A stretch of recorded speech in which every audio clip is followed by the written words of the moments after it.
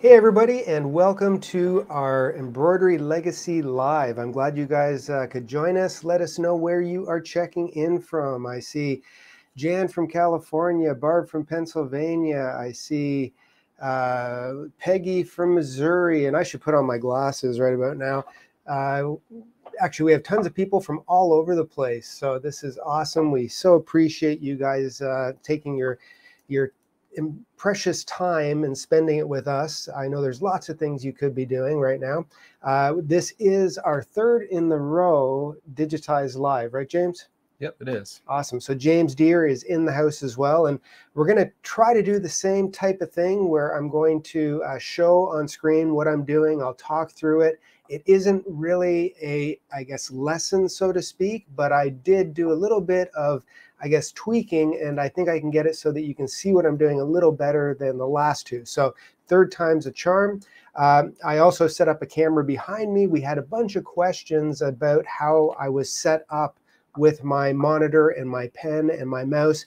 And I have to be honest, I had an incredible email come in last week after we did our live. And it was from a gentleman who said that they had been using, I guess, digitizing, and I'm pretty sure a professional digitizer has been at it for 15 years. And he had tried to use the pen before with limited success. And it was my little tip of floating with the pen and clicking with the mouse. And he said that he gave it a shot and it clicked for him. And if I can help somebody who's been doing this for 15 years make a little bit of a difference, then mission accomplished. So that was awesome. We also, I guess, have a little bit of an open forum. James is going to be monitoring the comments. So if you do have any questions as I'm going along, feel free to pop in and ask those questions. And I think that's about it. I guess I should get started, right, James? Yeah, absolutely. And thank you, everybody, for joining us. And we look forward to hearing your questions in the comments. Awesome, awesome. And this will probably be the last live we do for a little bit, 3 in a row. So if you guys have enjoyed these, let us know. Give us some hearts. Let some comments come through. We do like to know if this is a worthwhile thing, and we might do maybe one a month from this point. But Digitize Live is kind of fun, and we will do some more artistic designs later on. We're going to focus on an Easter design for this one, and I'm going to bring it up. So there is my actual design that we're going to be doing. I have already resized it for the size that I want. I did go in yesterday and digitize this really quickly because I always like to show a sample at the end. The proof is always in the stitching. And I'll give you guys my little game plan on how I did this one. So that you have, I guess, a little bit of an understanding of what I do when I prep my artwork. I wish that I would get artwork that was produced specifically for digitizing, but it never, ever happens. I get artwork from anything from something nice and clean like this to a, I guess, a pen sketch done on a napkin. It really doesn't matter. But what I do is I will bring it in and I will start to modify the artwork so that it works with embroidery, because we have, I guess, rules for stitch types that don't apply to the graphics industry. And the first thing I like to do is I like to give myself a little bit of a game plan. So if I were to look at the colors in this design, and I'm going to do this as an applique. So there's going to be one large applique, which is going to be the white in the bunny itself. But if I look at this dimensionally, there is some elements that are in the background. So I'm actually going to do the green first, just the leaves, and outline those parts of the leaves in black. Then I'm going to do my placement. I'm going to do my placement stitch to show where to put my applique down. I'm going to do my tack down stitch. I'm going to do the applique itself to hold it in place. And then I'm going to proceed to do the pink color. And I had to write this down. The red color was next, then the yellow, then the blue, and then the black. So there is going to be 10 different color, I guess, stops within the design. In all reality, embroidery files don't really see colors. Machine file formats do have colors assigned, but if you have a DST or EXP file, the colors come up with whatever the defaults are. So I'm looking at stop functions within a design so the machine knows to stop and switch over to the next color. Now, I'm just going to switch over here, and if I do this properly, I should be able to, let me see, I'm going to go here for 1 second, and I'm going to go over to my Hatch software. So hopefully you're seeing me on screen. I can't really see myself now because I am on screen, but I am going to switch over to my mode here where you're seeing what I'm dealing with. I do have a 32-inch Wacom Cintiq monitor. It is hardcore. It's, you know, as a professional digitizer, this is what I use. Comes with the pen. It actually comes with a little remote here that I have all of my hotkeys programmed in, but I don't use that unless I'm doing editing. I like to have my gaming mouse beside me, right, left. I have all the buttons on the side assigned for left and right clicks, enters, and space bars. So this is really how I'm digitizing as I'm going through a design. And I wanted to give you guys a little bit of a shot of how that looks as I'm doing this. And now I'm going to actually come back here real quick, and I'm just going to minimize this screen a little bit. And it gives me tunnel vision now within there, but that way you're seeing mainly the actual, I guess, Hatch software on screen, and I'll go back and I'll start digitizing. Now, if I look at this, I am going to use fill stitches inside of the leaves, and then I'm going to outline them. I am going to go to my 6:1 scale. That is the scale that I teach people to digitize at within whatever platform of software you have, because it's consistent and it allows me to be quick. A lot of people have, I guess, mentioned or commented that I'm pretty fast at what I'm doing. And to be honest, part of the speed that I'm able to digitize at is because of the scale that I'm zoomed in at. I don't have to be 100% on the money. Now, I am going to change that to a green color just so it looks a little nicer, and we'll continue on in green now at this point. Now I'm going to go to a running stitch because I need to travel to my next object. I am going to try to leave the true view on as I'm digitizing so that you can see what I'm doing, because last time I kind of noticed that when I'm not in true view, it really doesn't show up as clearly on the screen as you're watching. So just a heads up, normally I do not digitize in true view, but I'm doing it here because I want you guys to be able to see what I'm doing on screen. So there is my point. Now I can switch back to my other object. I'm just going to do point counterpoint. Some people have asked me, why do I do this point counterpoint as opposed to going in and doing closed shapes? I just find this a little bit faster, to be honest. I mean, I kind of get used to the tools that I've been using for a long, long time. I'm traveling underneath of the black stitches here, and now I'm going to go straight up into this area because I need a traveling stitch, and then I'm going to go back to my leaf, and I'm going to do my point counterpoint, but oops, and I'm on the wrong stitch there, so make sure that I am on a tatami. We are not going to count how many mistakes I make today, okay, James? Sounds good. Well, actually, it might be fun if we do. True? Yep. Okay, so I'm going to go back to my point here.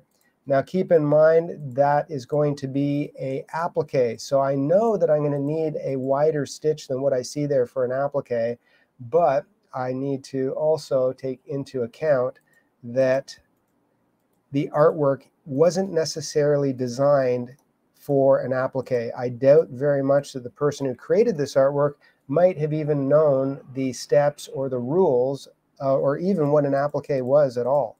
So now I'm going to travel again to this part over here, and I'm going to go back to my fill stitch, point counterpoint. And James, you let me know if there's any questions, because I can, for the most part, talk and digitize at the same time. Sounds good. You heard him. You heard him there first, everybody. If you got any questions, please leave them in the comments for us. Okay. Okay, there is my first color done. Now, what I'm going to do, just so that you are going to see it, is I'm going to hide that color so it's no longer there, but it really is. And I'm going to go to a purple color. Even though this is black, I know you won't be able to see the black on the screen, so I'm going to use purple instead. I'm going to go back to digitize, but this time it's going to be a satin. And I'm going to start back on the other side. Now, why am I starting on the other side? Because this was actually done first, and I want to make sure that what I did first, I'm outlining first. I could actually go and do this part afterwards, meaning that I came back here as the last step. But if I do that, then there could be more movement on the machine. I'm always thinking about the runnability of a design as I'm digitizing to make sure that I'm going to have quality results. So there is my first object. This one here, I know that it's going to the software automatically, if the objects connect, it will adjust my travel stitches. So I'm not going to get too crazy about traveling if I know objects connect, unless I know that they are not connecting between points. Then I do have to travel. Now this one's a little bit of a funny stitch, so I'm going to just do a wider stitch right here to fill in that blank. And now I can go back to a run stitch, and I'm going to travel over to this side here. And now I can go back to a satin stitch, point, counterpoint, and let's just do this part right here. And then I can come back here, and let's go back to a run, travel, and then back to a point, counterpoint again.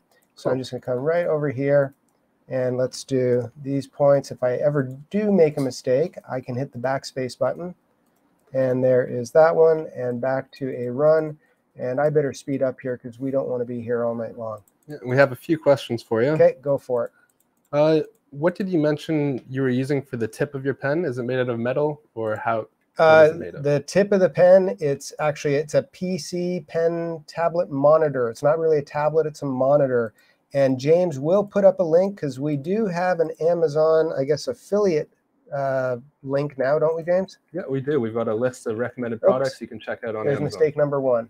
Maybe I can't talk and digitize at the same time, but we'll, yeah. So there is some affordable tablets, pen tablets, or not pen tablets, but monitors that I do like and I use.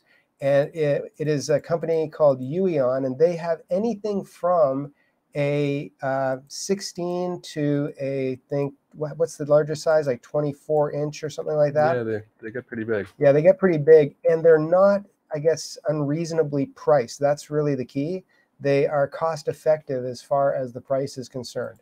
Cool. So you can check those out, and the pen comes with the monitor, so you don't buy the pen all by itself. It is a monitor that actually has PC pen tablet technology built in. Cool. Where did you get the list of the hotkeys? The list of the hotkeys is in your Hatch manual. So you can go on there on your Hatch manual, and you can actually print off the entire list. We did have it actually on one of our courses. I forget which one, but we had a John's favorite hotkeys. I don't know if that's still somewhere, James. I believe it's actually part of our Hatch challenge. So if anybody wants to give our free Hatch challenge a try, I do believe the list of hotkeys is included. Okay, and that is a printable list. There is a ton of hotkeys. Those ones that we actually have printed off are my personal favorites. So those are the hotkeys that I use pretty much every day as I'm digitizing. I am a big fan of digitizing using hotkeys. They make you faster, and you're spending less time on your keyboard. Like right now, if you've been watching me, I am spending most of my time hovering over top of the monitor with my pen and clicking with my mouse with the other hand. So there is my second color. If I come to full screen and I bring this one back real quick, so unhide all, now you can see those two colors together, and I can turn this one actually black. So actually that is not a dark black, but there's a black right there. Now the next thing I'm going to do is I'm going to do the borders around for the applique, and I'm going to come in and actually do the placement and the tack down afterwards. Real quick, I'm going to come back over here, though, because I'm going to switch this view, and tell me if this works, James. Okay, yeah, I think I'm switched back. So what I'm going to do is I'm going to go back to my 6:1 scale, and I'm going to go right over here, and I'm going to do a digitize open shape, and I'm going to use a satin stitch, and I'm going to make it 3 millimeters as far as the satin is concerned. So I'm going to come right here, and let's do a 3 millimeter stitch. And I'm going to come right here, and I'm going to digitize a little bit off. Now keep in mind, I am really used to a 6:1 scale. Been doing this for like 37 years at this scale. So I am insetting from my border knowing that I am going to be okay with this point. So there is my point that I just created, and that is thick enough for an applique. So now I'm going to go back to my running stitch, and I'm going to come over here and travel to the other ear so that I'm going to the other side, and I'm going to go back to that run at 3 millimeters, and I'm going to do the other ear around the other side, and I will do my my placement and tack down at the end of the design because it's going to be easiest for me to see all the creative objects. That's one thing I do love about digitizing software, is if you understand the tools in your software, how and why to use them, then you know that you can resequence objects after you're done. So now I just have to come down here to this bottom part right here, and then I'm going to do this piece, and same thing, going to make sure that I have this part here done. We have a few more questions whenever you're ready for them. Go for it. What is point counterpoint? Point counterpoint is kind of like, I always explain it when we do our digitizing courses, kind of like climbing a ladder. You are doing a point counterpoint stitch. So give you an idea, and I'm going to kind of go right over here real quick. If you can see me in the little screen, it's 1 point, 2 points, 3 points, 4 points, 5 points, 6 points. So it's like you're climbing a ladder as you're moving forward, and every line of that ladder is a block that you're digitizing. So that is the digitized blocks, which is a point counterpoint movement. And the good news about it is it's always, always repetitive. Now, that one I'm going to leave as purple for right now.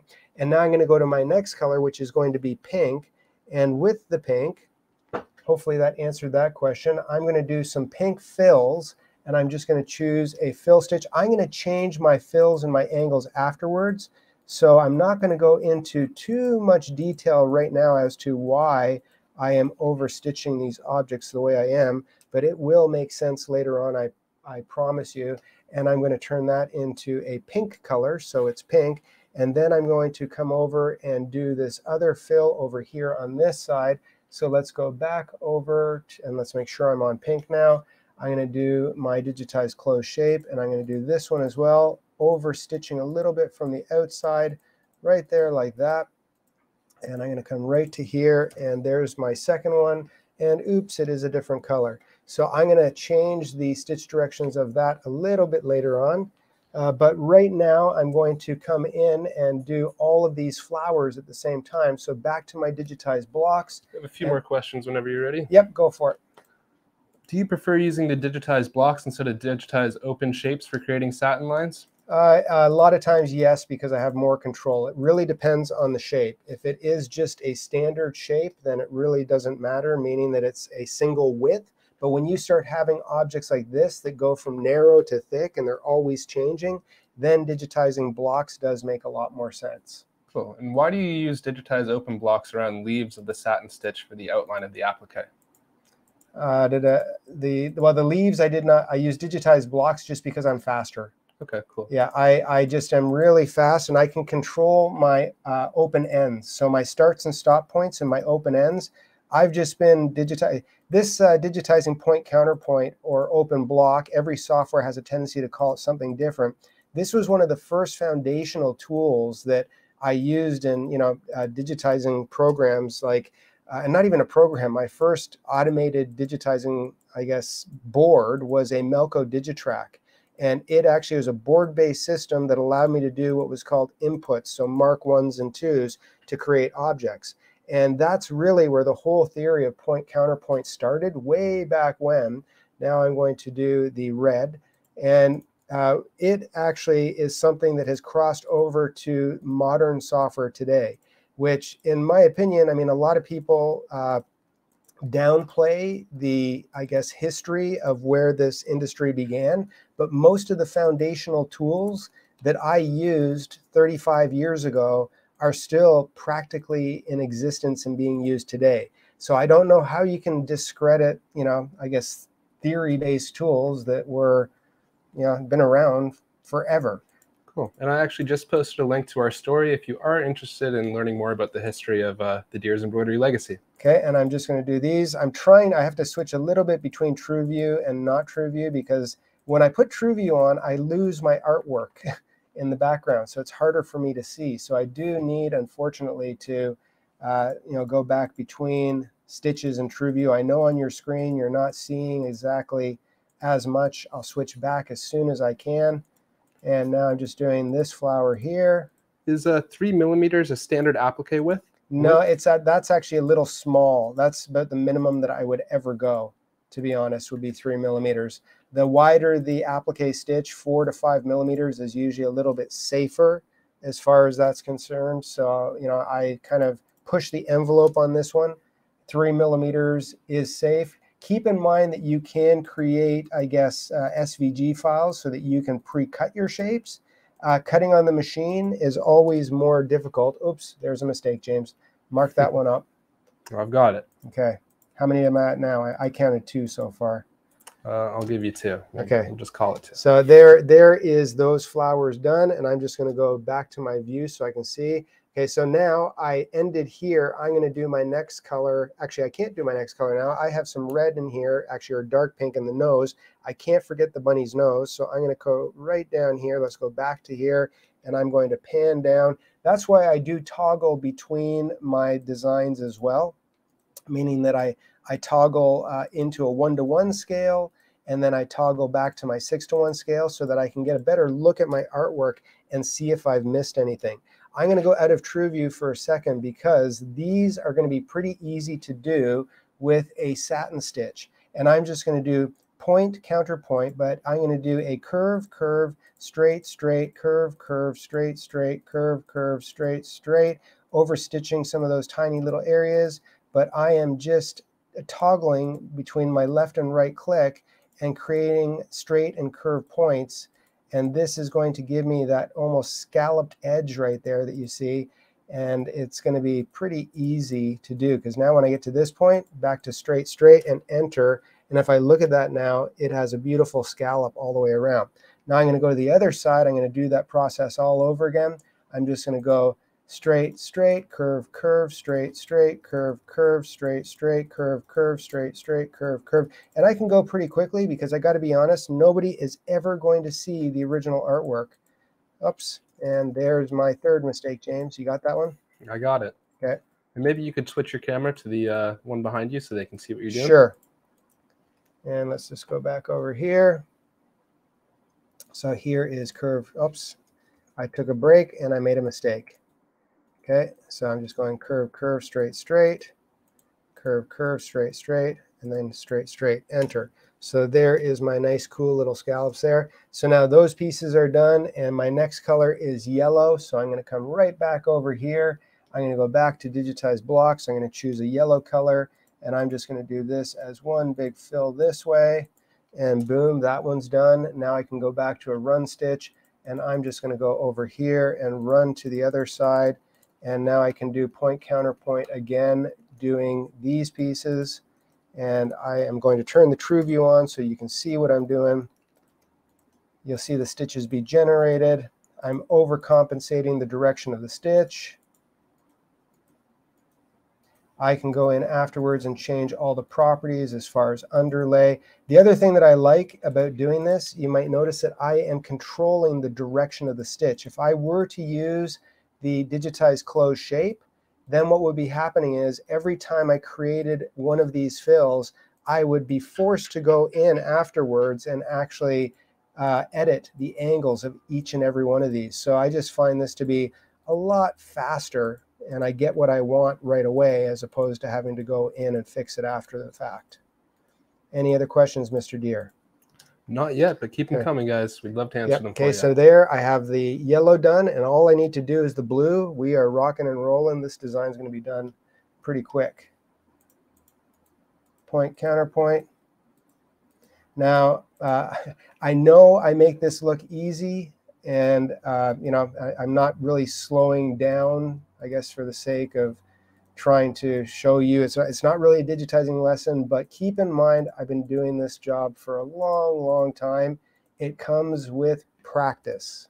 Practice, practice. Once you learn the foundational tools in whatever software you own and creating stitches, you know, the steps of creating all of these stitches, it never, ever changes. It's just a repetitive, you know, action of creating the same type of effect over and over and over again. But you don't get bored because you see something really cool appear on the screen. Is it possible to change a large satin stitch to a tatami stitch without deleting the stitch and redoing it? Yep, and I will do that right now just so you can see. I want that one to be a satin. So I'm going to select that object right here. Boom, it's selected. I can see it selected. and now it is a satin stitch. Turn the true view back on, and now it's a satin. It is splicing down the middle because it's actually over 7 millimeters, so it's going to splice down the center of that. I could turn that off and tell it not to auto split, but then you run the risk of, if it's too long, you'll see these staggered lines appear, and you will actually create invisible embroidery because your machine will not actually stitch everything out. Now, I have all my colors done except for the finishing black. So I'm going to go into hyperspeed. How much time are we at, Mr. Deere? We're at 26 minutes. So okay, good. So I'll be done pretty quick. Good. Another question is, yep. Does Hatch have a candle wick stitch in the software? Candle, yes, it does. It has a whole bunch different sizes of candle wick, and you can create your own motifs in Hatch. So you can go in and you know, create whatever motifs you want. I turned everything off there, just so you know, because all I want to see is the black outlines. And I know that I've already done the black outlines around the green, so I do not need to do those. So I'm going to logically look at the stitches that I want to create black outlines on. And I am going to come in here, and it really doesn't matter which one I do, to be honest. I guess I'll start at the yellow. So I'm going to go back to my 3:1 scale, or my 6:1 scale, and I'm going to go right over here. And let's start digitizing these satin stitches. I'm going to choose a purple color just so we can see it on screen again. And I'm going to do point counterpoint once again, just like this. Do you always digitize from the edge of a petal towards the center? Edge of a petal towards the center. I'm not sure I'm 100% following along. Do you know what they're talking about, Mr. Deere? I think when you were digitizing, inside out or outside in. Yeah. It doesn't matter which way you start, as far as whether it's from the inside of an object out or outside in. But I've just have found over the years that if I stay repetitive, so usually I always start from the inside out. And that's the way I've trained my brain to do it for so many years, that I just always have continued this path. And it makes it easier for me to not make as many mistakes. In my classes, and we will probably have some more classes in the future. We've been having people ask us if we're going to be going back to doing any live events, all that good stuff. That will be in the cards, I'm sure, in the future, because things are starting to open up again. But in my live classes, I always tell people that when I digitize, normally I always have headphones on. So I will have my headphones on, and I will be listening to the sounds that the software is making, because a left click makes one sound and a right click makes another sound. And by listening to the right and left clicks, I can a lot of times audibly tell if I'm making a mistake before I visually see that I've made the mistake. So it's just, again, using the tools in the software, being repetitive and doing, oops, there's a mistake. Number 4, James. I think you're at number 6 already, but okay, we'll say 4. For newbies, what direction choices should you make? And I think that's a great tie-in to pathing and mapping, which is a part of our Digitizer's free cheat sheet. Yeah, we do actually, and that is, I think, a fantastic resource. I think that every embroiderer, whether you want to digitize or not, should take that little 30-minute video, I guess, tutorial that I've done. It's called the Digitizer's cheat sheet, and we include a PDF, and it gives you all the rules of stitches, and I explain all of the foundational things like pull compensation and all that good stuff.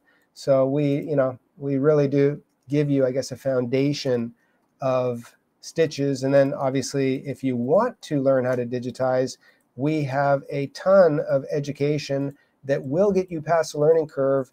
Does it take time and commitment?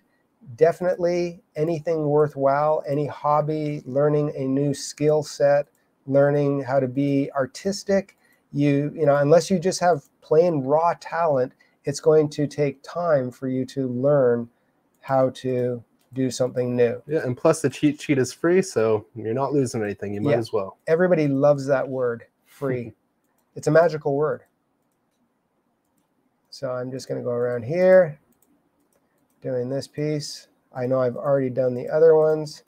And now let's do this little piece. Now this one I'm going to be probably thinking outside of the box a little bit, because I'm going to, oops, didn't want to do that. And where did I go? Okay, if you ever lose your path, you can always hit the C key and it will bring you back. C is it's a hotkey on your keyboard. It will actually bring you back to the center of your last object. I'm going to go right over here. And actually, I don't need to do that. I'm going to change my mind. I'm going to go back to digitize satins. I'm going to do this little piece.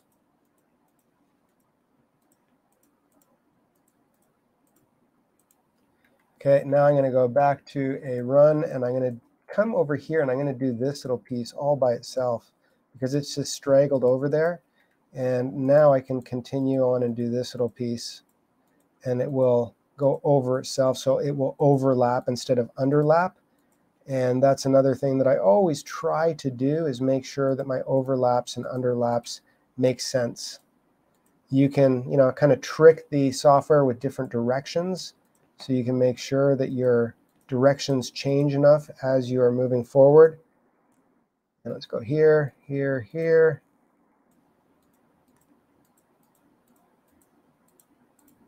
There's that point. And now I probably could come over here, and let's do this point right here. I'm going to leave that little dot completely out of the design.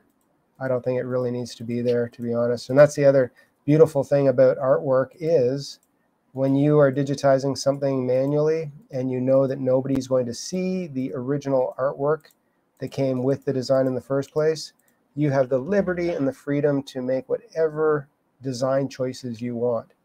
So I'm just going to come over here. Let's go. Yep. Why block your satin stitch? Wouldn't it be easier to do a run stitch and then convert it to a satin? No, because your run, depending on your offset, it'll always be towards the center of the object. So you're going to be guessing every single move you make. By digitizing point counterpoint, I am drawing these objects exactly the width I want with the curves and inclinations, because you have to remember, every time I do a point and a counterpoint, it is defined, the, I guess, inclination or the curve of the stitches is defined by that bar that I put down the center. So this bar that I put here is going to define the direction of the stitch. And when you don't use the point counterpoint and you're using a line tool and then just converting it to a satin, it will automatically define the shape based on the center out. And you can do an offset on it, but the only problem with the offset is if you don't choose the right direction in which you've pathed, it might, be outside of the flower or inside of the flower. So it's all about control. I like being able to control the tools in my software program, and I like to be able to know what those tools actually do and how they're going to create the stitches. Absolutely. Design runnability is all about how it was digitized. Any design is only as good as the digitizer who made it. Other question, Mr. Deere? Nothing yet, but if everybody's enjoying this design so far, be sure to give us a thumbs up. And who knows, maybe we'll have an early Easter present for everybody. What do you think? Oh, James. Now we have to give something away. We'll see. We'll see. It depends on how everybody likes the design. Okay, well, give us some hearts up, some hearts and thumbs up and all that good stuff. Comment if you would like maybe to have this design for free. We said that magic word, but we'll show you what it looks like. And I am almost done, guys. So there is that point. Now all I have to do is digitize this little area here, and then this little area here. Oops, backspace, didn't like that one. Straight, straight, curve, curve, curve, curve. If you have taken any of my education, you have heard those words over and over about 10,000 times. Straight, straight, curve, curve. It's all about which button you click on your mouse, and I am hovering with my pen. And one more little piece. And I am done. Awesome. Okay, now here, true view. Let's go back, select everything. I'm going to make sure that everything is unhidden. I'm going to come back in now and grab just these little pieces here. So I'm going to grab just that piece. I'm going to tell it to hit the H key. I'm going to change the stitch angle so that it is going this direction. and I'm going to tell it to be about 0.8 millimeters and travel on edge. And let's turn off the underlay. I could have done these both at the same time, which would have made more sense, but I wanted you to see the difference. So if I look at this now, look at these two right here. I'm going to zoom in. If you look at this one and this one, I actually have, and I'll get rid of the artwork, you can see that I have a travel on edge stitch right here. If I go back to this area, this is what I want, a nice sparse stitch. So if I change this one same way, I'm going to change the stitch direction, make it this direction right here. I'm going to go in and turn off my underlay. I'm going to adjust my spacing to 0.8 millimeters and hit that travel on edge. And now I'm going to have some nice cheeks that are going to be kind of rosy, but showing the fabric underneath show through. And that design is done. The only thing I have to do now is my tack down and my placement and tack down stitch. So I'm going to go to my 3:1 scale because it's going to allow me to see what I'm doing. And I'm going to choose my digitized close shape, and I'm going to choose a totally different color. And I'm going to start right here. I'm going to come about 30% from the outside in, and I'm just going to put a stitch right here. So this is going to show me where I'm going to place my material for this applique. And I'm going to go right here, here. Now, this is something that I like to do that's maybe a little bit different than what you've seen before. I'm going to extend my applique underneath all of the flowers, even though the flowers fall outside of the bunny's head. I'm going to make sure that my white material goes all the way around the flowers. The reason why is if you don't do that, you will find that all of a sudden halfway through one of the flowers, it looks like the stitches are dropping off and waterfalling because you have material on part of the applique and not on the other. So I'm just going to go right over here. Same deal. I'm going to go here. I'm going to put this one down all the way around the outside of just the yellow flower right here. And let's do this one. And there is that object done. Oops. And there we go. That's kind of a mistake. One more question for you whenever. There we go. So there's that. Now the next one, I'm going to do one more stitch and then I'm finished. So just let me go on with this for 1 second, James. One more stitch, and I'm going to do the same thing, digitize close shape, but this time I'm going on the inside of it. So I'm going to go right over here around the inside. I'll try to be as fast as I can. That's going to hold the fabric in place after I've laid it down. And that other stitch that I did for the placement stitch, that I could turn into an SVG file so that it will cut on my Silhouette or my Scan and Cut or whatever, Cricut, whatever type of machine you have. Yes, your question, Mr. Deere. Cool. Do you usually create your own applique stitches using the satin and run stitches instead of using the digitized applique tool? If so, why? Because I'm so old school and I think I do it better than the software does. I hate to say it, but I just, I have my rules. If you've taken some of our education, actually we have our free education, which is our creative digitizing course that actually comes, it's 8 hours of theory that comes as a bonus within our Digitizer's Dream course. A lot of people don't even know that it's there, but I teach people all of the manual principles of creating appliques and all that good stuff. So what I'm going to do is take that last one, that's the tack down, and I'm going to just repeat it or backtrack, and that way it'll go over twice so it'll hold down securely. Now, if I look at this, all I have to do is take that one, turn it to black, and then I have to take these two stitches right here. They are the placement and the tack down, and I'm going to move them up in the sewing order to the third, I guess, color. So when I look at this now, and let's turn this to black as well. So if I look at this, the design is done. If I look at the player, it is going to do the green first. It's going to outline it. It's going to do the outline and the tack down. It's going to put the applique stitches. It's going to do all the fills in there. And it's going to outline everything. And we are done. How many minutes is that, Mr. Deere? It's about 40 minutes. Okay, awesome. So 40 minutes. We created the design in 40 minutes. Okay, so anyways, other questions? Are the outlines or offset work for appliques as well? Or will the outlines and offsets? Outlines and offsets can work, but again, it just depends on the shape and how much you, I guess, inset from it. Yeah, you could definitely use those, and they will be a little bit quicker. I just tend to be, here's one of the reasons why. because that I would do that. And actually, I'm going to come straight over here. Let's go back over here so you can see me. And I'm going to make myself a little bigger here so we can see that. Okay, so the reason why I would not use the offsets or insets, which is an automated feature, is because the width of the stitch on the ears and on the face is 3 millimeters, but the width of the stitch around the flowers is about, maybe 2.2 millimeters if I were guessing.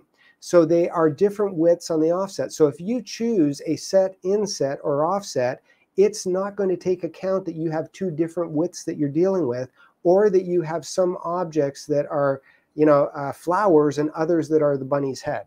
I hope that all makes sense. Yep. A few people are asking if we could provide the artwork for practice. No, I cannot, because I purchase licenses for artwork, and I am allowed to use them to digitize and to make designs and resell those designs. But I do not have the license to give away the artwork to people for free. However, we just might give you guys the design file. Yes, for you design to study, file, yes, but the artwork, unfortunately, I cannot. And how did you move the objects around without dragging them? I did drag them. Okay. I did grab them in the sequence and I dragged them up. And what I'm going to do now is I'm just going to show you guys a little video so you can see how this ran on the machine. So let's just go right over here, choose a video, and let's do this one. Okay, so this video should be coming up right now. And it is doing that green stitching that I showed you that we did first. So all of the green stitching is going down. That is a fill. You can see that the directions of the fills are changing. And I love the way that light and embroidery interact, because it's not just all one 15-degree angle, which if I use that outline tool, then all of the stitch angles would be identical and the same. By changing the stitch directions, light hits thread and it gives it more dimension. Now there is my 2 stitches, my tack down, or my outline. There's my tack down. I took it off the machine, I cut it out, I put it back on, and this is the 3 millimeter stitch around the outside. And then it's going to do all of the fills, and pretty much the same order as I did. I'm kind of impressed for the most part. I think you actually forgot to do the black lines in the ears when you digitized it in the software. Sorry. Okay, mistake number 12. Okay, I forgot the outlines in the ears. But the stitch file that I did, when you see this sew right now, guess what? Didn't forget then. I didn't forget then. So yeah, we do always, make sure we proof our designs, which when you are learning especially, you definitely. So now, do you see how the applique fabric, that white fabric, went all the way under all of the petals that we did? I did not actually cut it short into the ear and leave half the petals without fabric, half with fabric, because that's where you end up having the issues. So there is the pieces in the ears, and there it is actually all done. And we have this cute little bunny rabbit. I just called her Mrs. Bunny. That's the name I gave her. So will this design stitch well on terry cloth? If I were going to do it on terry cloth, I would probably increase the width of the satin stitches a bit, which I could put pull comp on all the flowers and everything, and I might change it to 3.5 millimeters for the actual, stitches around the ears and stuff. It should run fine, but I'd probably make it a little bit wider if I'm dealing with terry cloth. Cool. Awesome. And let's just go right here. Now, actually, one thing I did want to show you, I don't know if I have time. Maybe I'll show you this afterwards. I don't think I have time for this. But I did want to show you guys some really fun, cool stuff that we have that is coming up right now. So I wanted to show you guys what is new at Embroidery Legacy. And we do have some fun prizes to be won as well. So yes, make sure you stick around. And I will also let people know that this design, which is called Mrs. Bunny, James, is this going up in the Facebook group? Is that what we decided? Yeah, it will be. It'll be going up in our Digitizing Made Easy Facebook group in the files section. So be sure to join that group if you haven't yet. Yeah, so in the file section, and I don't think it's there now, or is it? Nope, not yet. Okay, not yet. So give us until tomorrow around this time, and we will have all the files there for you. Tomorrow morning. Tomorrow morning, okay. You heard that. That's actually James' job, is to do that. So what time in the morning, James, just so we can put you to the test?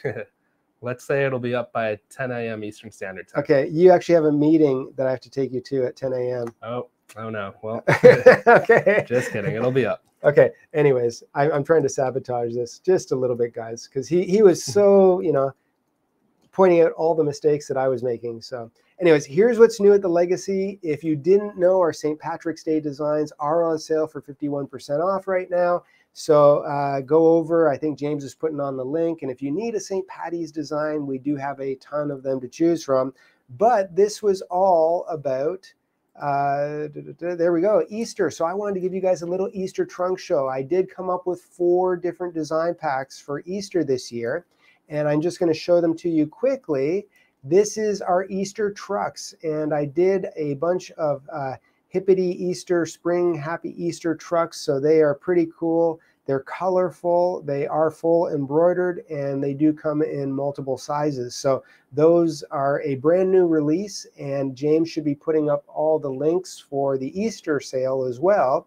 And we also have the Holy Week. This is a single color design pack, which basically goes through all of the events. Easter actually is, you know, it definitely is about cute little bunnies and chocolate, but it is about obviously Jesus and the Holy Week. So for those of you who do, you know, I guess adhere to that, if you're a Christian, as you know, that's your belief, as is mine, then that is what we have for you guys for Easter. We also have the Lilies and Special Sunday.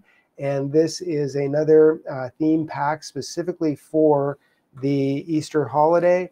And then my favorite, this is the one that we actually had a little bit of fun with. This is our Easter egg ornaments. So this one I have to show you guys real quick because I love these. We actually did them as applique, but it is a double-sided applique. I'm going to hide this for 1 second because I want you guys to see these. Here is our Easter egg ornament. It is using Mylar. It is using puff stuff. Actually, I'll put it right in my face there. And you can actually do them so they are double-sided. So we have all kinds of really cool Easter eggs. Yes, we have the tutorial with it. It's an In the Hoop project. And there's a video as well that should be up. You know when the video is going up, Mr. Deere? It's going up on YouTube tomorrow. Okay, so tomorrow, at what time? Just kidding.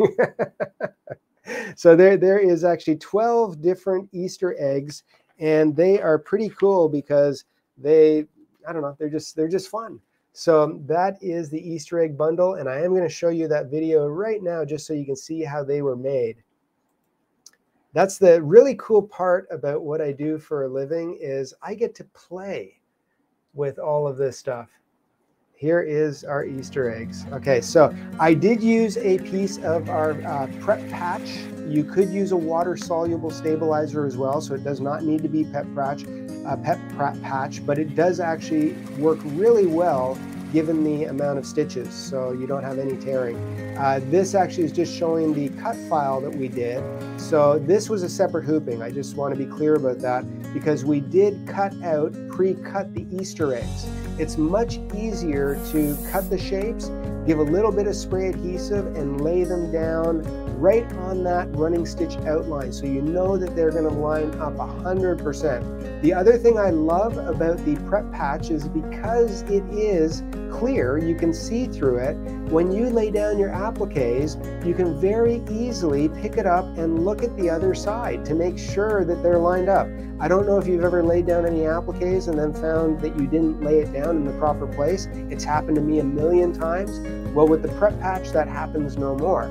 Mylar, just take a little piece of Mylar, put it down over top, I taped it, and then it is going to go back on the machine and it's going to do all of the, I guess, kind of trapunto fills. They are travel on edge fill.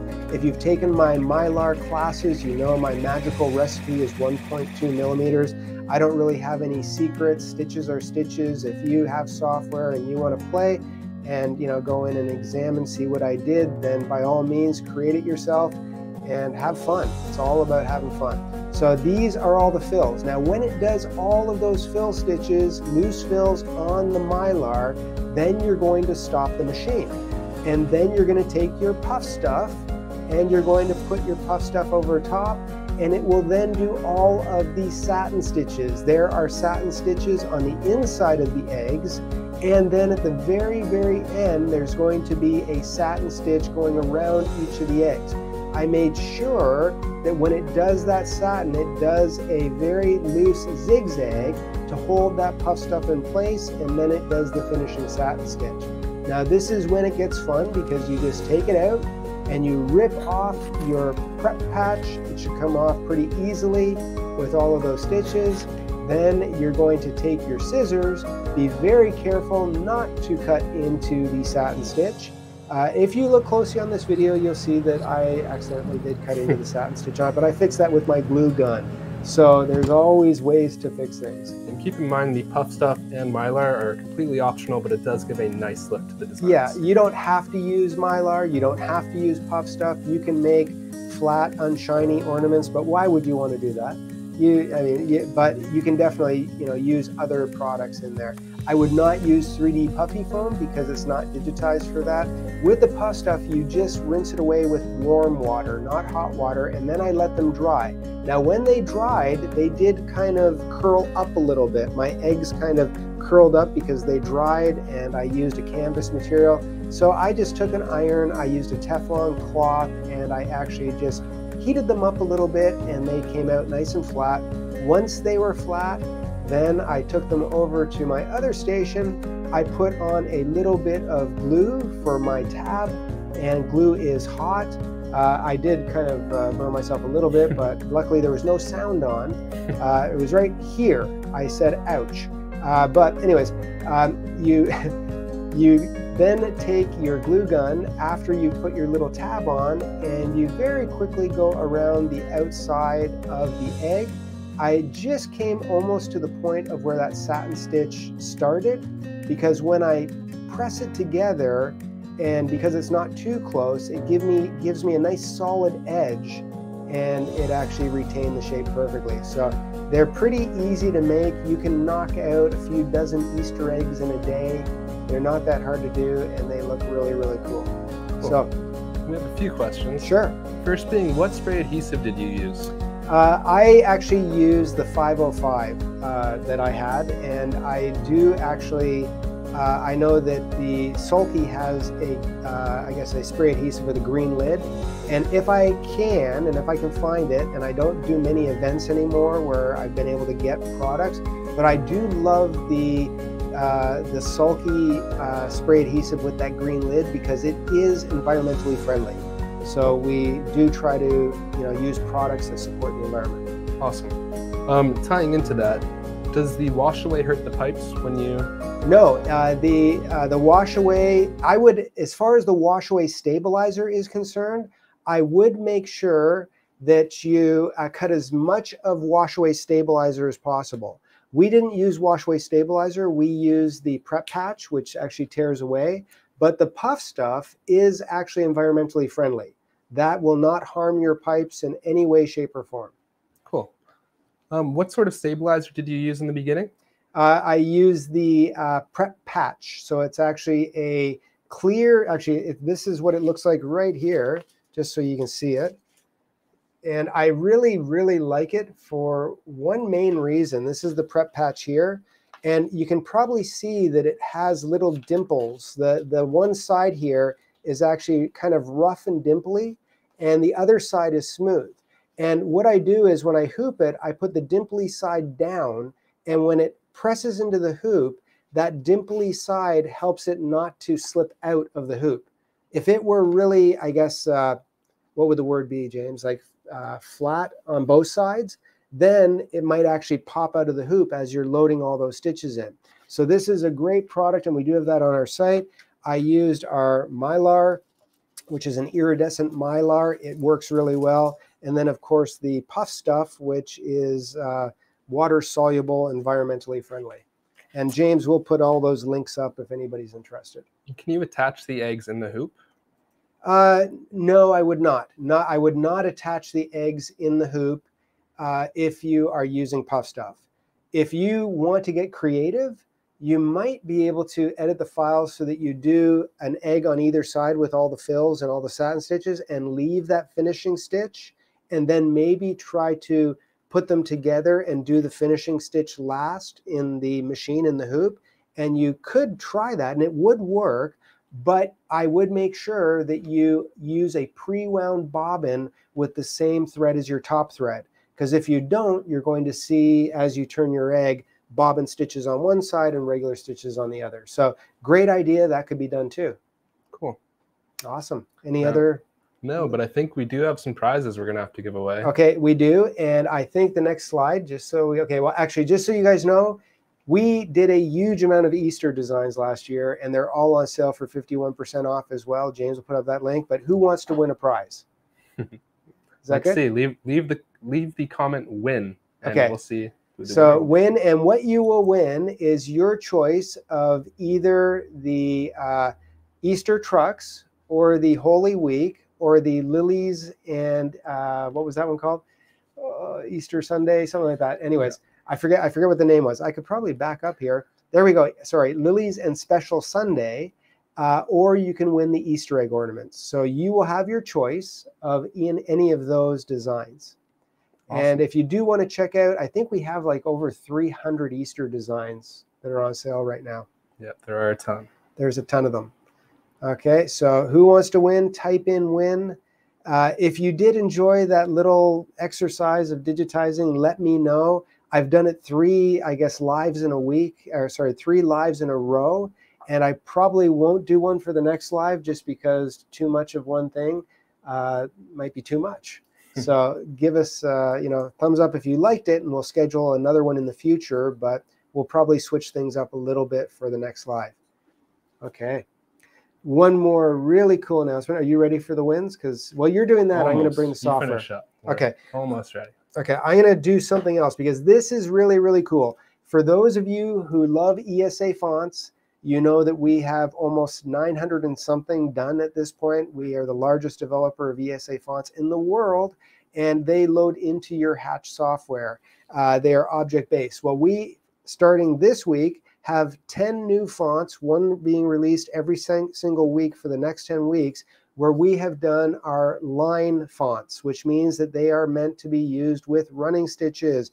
Everybody give me thumbs up, because that is something people have been asking for over and over again, is running stitch fonts. So I'm going to come in real quick to this one, because I'm going to type in Mrs. Bunny here using this week's release.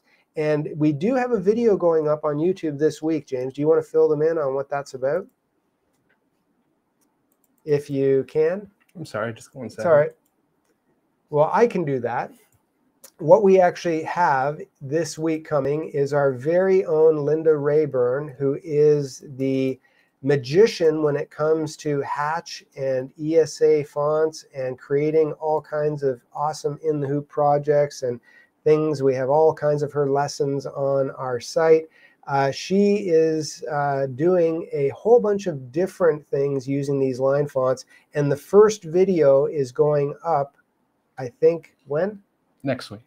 Next week? It's not this week? Tomorrow's video is the Easter eggs. Okay. Okay. Well, tomorrow's video is the Easter egg. So this is going up, I guess, next week. And it is called Line. And James was probably frantically trying to get my attention there. Were you? A little bit, but it's all good. Okay. So I'm going to type in Mrs. and we'll do Bunny.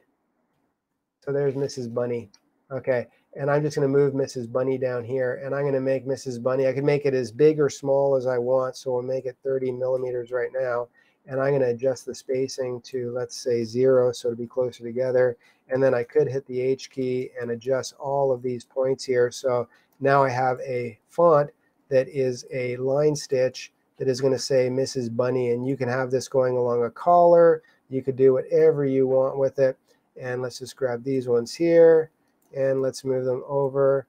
And then I'll take Mrs. Bunny and I'll move this down. Now, the cool thing about this is, and this is not going to be a really long demo, but this is an object right here where if I go and I break it apart, and let's just go in here and break it apart as many times as I can, and it'll take a while to break apart, but it's grayed out now. And now the cool thing is I can have a single run stitch, I can have a triple run, I can have a back stitch, I can have a stem stitch, I could actually create this as a motif, which that one does not look very good. But if you want to have some fun with your motifs, go to single motifs. And if you want to do this as a chain stitch now, which let's do this one, I can do an incredible chain stitch and I can have it go over and over again. So anyways, that just gives you a tiny little taste of what Linda is going to show you with our new line fonts. And there is 10 of them coming up. And the first video apparently is coming up next week. So you want to make sure you subscribe to our YouTube channel so you can see Linda's first video. Could you change the color to a darker one? It's a little bit hard to see. Let's do this or this. There we go. So there's Mrs. Bunny, or red. Any color you want, we can change it. And if I want to change it to a stem stitch, I can do that. I can actually have 3 passes of stitches. I can have it go here to a back stitch and do 5 passes on a back stitch. I mean, there's just so many options of what you're going to be able to do with these line fonts.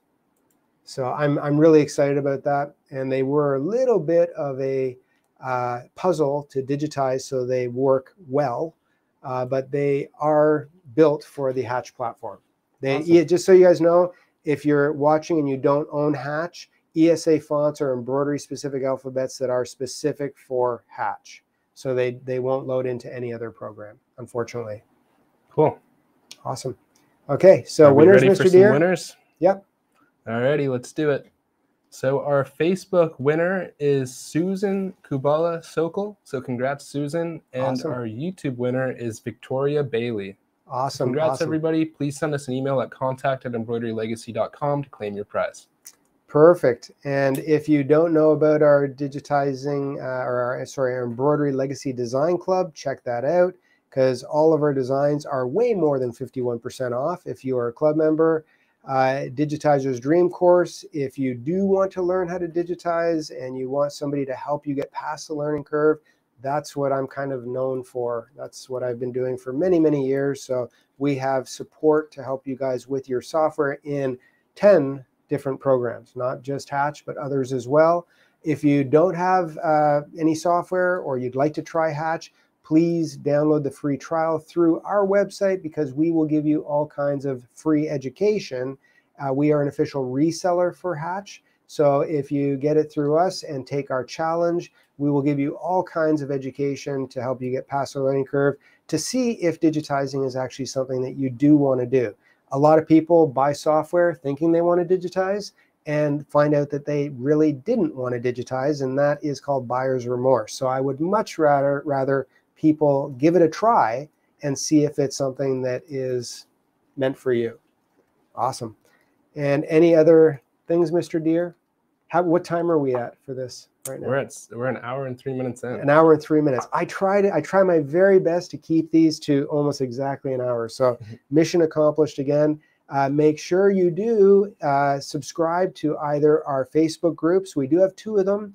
One is our Hatch Facts group that is specifically for people who own Hatch. We have a great team of admins and a great team of members of the group who are helping other people get past the learning curve. And we are almost at 9,000 members. Our Embroidery Legacy group, which is, what's that one called, James? Embroidery Digitizing Made Easy. Okay. And that one, we hit 25K. So we are at 25,000 members on that one. And YouTube, please subscribe and hit that bell for notifications, because you're going to want to catch Linda's video for sure. Absolutely. And we actually are at 46,400. So we just we love what we do. We really thank you guys for joining us and being part of part of the legacy. It's been a lot of fun. Absolutely. Thank you so much for joining us, everybody. And we're wishing you a very happy Easter. And just a reminder, the free design will be available for y'all tomorrow in our Facebook group. Plus, we will be posting the links to everything that John mentioned in the chat. Awesome, awesome. And what time was that design going to be there, Mr. Deere? 10 a.m. sharp, EST. Okay, so that's awesome. So we have it there. James is going to have that up by 10 a.m. So you're going to want to visit the group to download that file. And I think that's it. Other than that, blessings, guys. Have a wonderful, wonderful evening, and I guess a wonderful Easter as well. Thanks.